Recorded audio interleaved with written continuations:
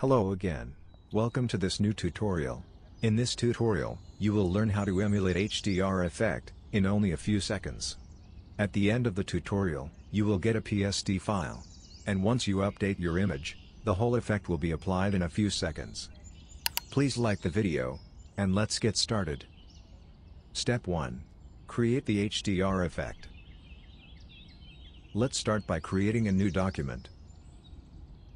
Use any values in both width and heights, in between 1000 to 4000 pixels. Also, change resolution to 300 pixels per inch. In my case, I will create a document, 2500 pixels, by 2000 pixels. Also, make sure that color mode is RGB. Then click Create. Now, let's import our image. From File, choose Place Embedded. And double-click your image to import it. Now, adjust your image size as you like.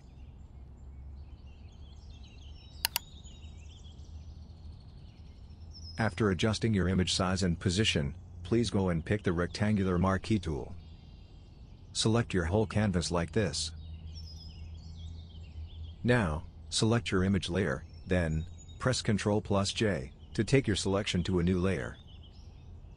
Keep the new layer, and delete the other two layers.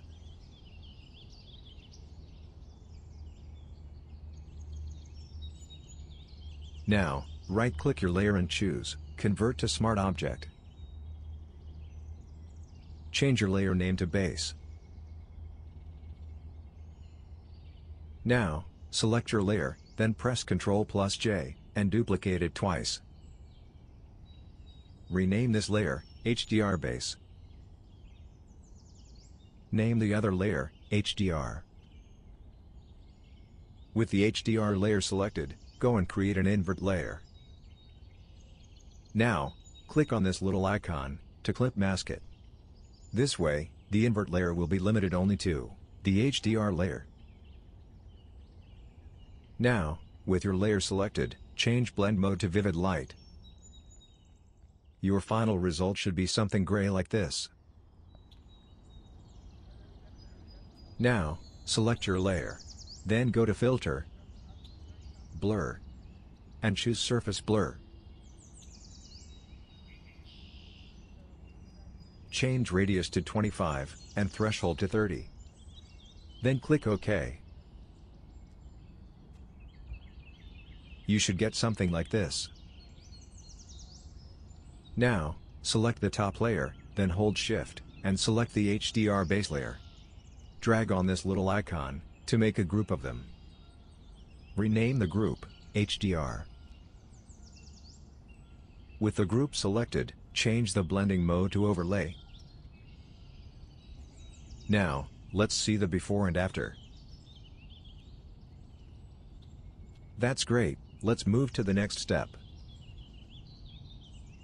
Select the base layer, then press Ctrl+J to duplicate it. Drag it to the top of the Layers panel. Name it Tone. With this layer selected, go and create an invert layer. Clip mask it, to affect only the tone layer. Create a hue and saturation layer, and also clip mask it. Drag the saturation slider, all the way down to 0. You should get something like this. Now, select the tone layer, then go to Filter, Blur, and choose Gaussian Blur. Change radius to 20 or 30 pixels. Then click OK. With the tone layer selected, change blend mode to Overlay. This should add a tone like this, to your effect. Select the first layer, then hold Shift, and select the top layer, to select all three layers. Drag and drop to group them. Name the group, HDR Tone. Decrease the group opacity to 30%. That's great, let's move to the next step. Step 2. Add highlights and sharpness. Now, select the base layer, and press Ctrl+J to duplicate it. Name it Highlights. Please make sure that your background color is white like this. Now, with your layer selected, go to Filter, then choose Filter Gallery. Under Distort folder, choose the Diffuse Glow filter. As you can see, this filter adds white glow to the highlights areas. This will boost our image highlights a little bit. Graininess adds noise to your image. You can keep it 0. Change glow amount to 4. Change the clear amount to a value above 17. Then click OK. Make a group from this layer. Name it Highlights. Change the group opacity to 40%.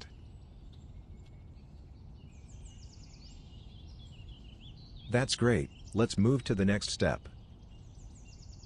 Again, duplicate the base layer, using Ctrl+J. Name it Sharpen. Drag that duplicated layer to the very top.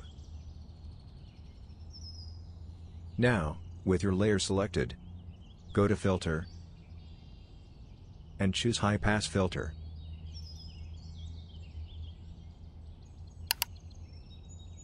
Change radius value to 2 pixels. Then click OK. Now, change your layer's blending mode to Overlay, or to a linear light, for more sharpening. In my case, I will keep it Overlay. For more sharpening, you can duplicate that layer with Ctrl+J.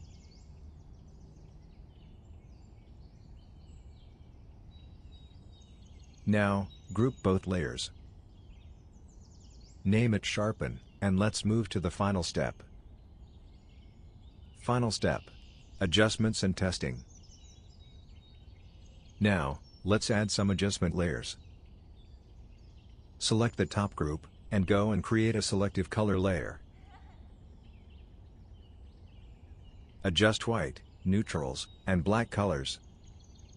Let's start by white color. Each color values should depend on your image. So, keep testing your own values until you get a good result.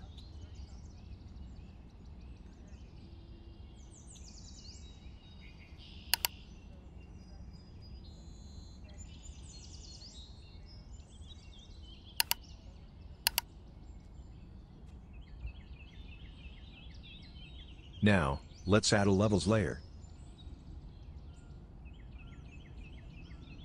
Also, adjust the levels sliders, depending on your image.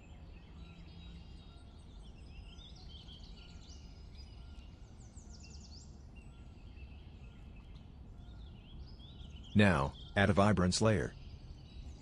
Increase both vibrance and saturation to whatever values you like.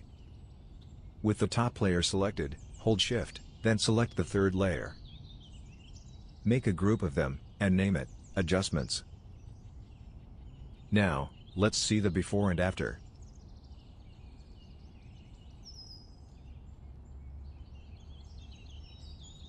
That's great. Let's test our final mockup. Now, double-click your base layer's thumbnail to open it. Now, we are inside our smart object. Once you import your image here, and save it, all smart layers will be updated, and the effect will be applied in no time. After importing your image, adjust its size and position like this.